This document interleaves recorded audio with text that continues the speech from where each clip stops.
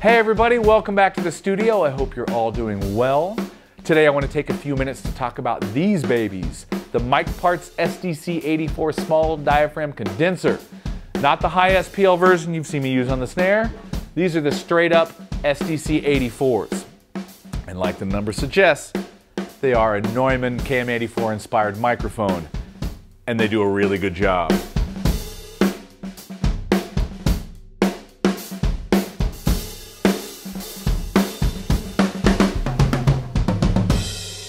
Recently on the Ultimate Studios Inc. Live Broadcast Friends Facebook page, there was a little discussion about large diaphragm condensers or small diaphragm condensers for overheads.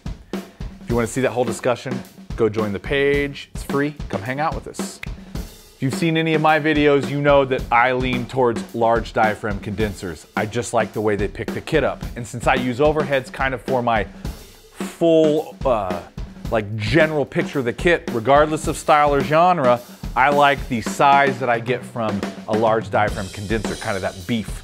And generally you'll get a little bit of rounding of the transients with a large diaphragm condenser as well. Now on the flip side, your small diaphragm condensers are usually very articulate, a little faster, so they give you really good transient response, very good articulation, especially if you have a lot of notes going, you know, or there's subtleties in the playing. You know, a lot of times you see small diaphragms with metal and jazz or hard rock because you get that articulation where you have a lot of notes happening. For me, almost always go large diaphragm. But since we had another song coming up for the Songs from the Studio series, Ernesto and I said, let's switch it up.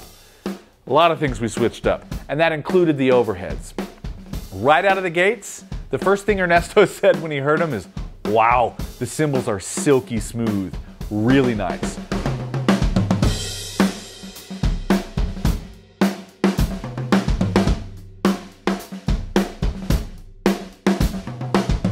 That's probably attributed to the slight roll-off starting about 10K, which is really similar to the Neumann KM84, which is why so many engineers love them. That does not make them dull. There is plenty of top end. It just doesn't make them harsh, which is why they're very pleasing to the ear. The first thing I noticed was how articulate it was, especially with the snare. They also handled the volume really well. I'm not the loudest drummer, but for this session I was playing pretty loud, and you can see even in the intro of this video, I'm playing kind of normal like rock drummer loud volume.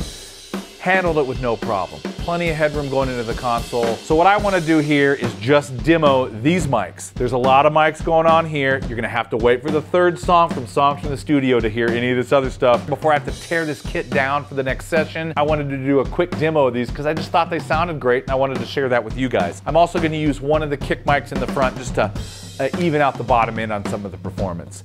And that's it. We're just gonna check these babies out. So MicParts SDC 84, go check them out. I think you'll dig them. I'll see you guys in the next video.